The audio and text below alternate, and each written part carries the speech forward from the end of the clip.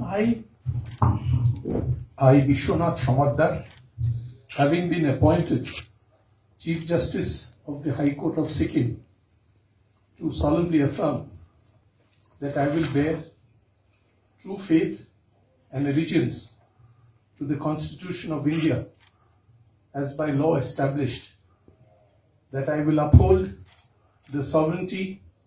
and integrity of India, that I will duly and faithfully and to the best of my ability, knowledge and judgment perform the duties of my office without fear or favor, affection or ill will, and that I will uphold the Constitution and the laws.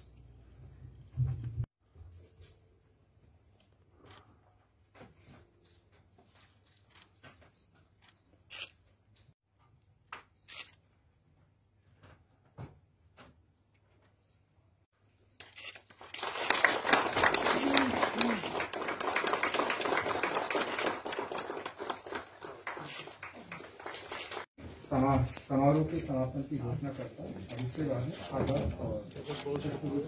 करने का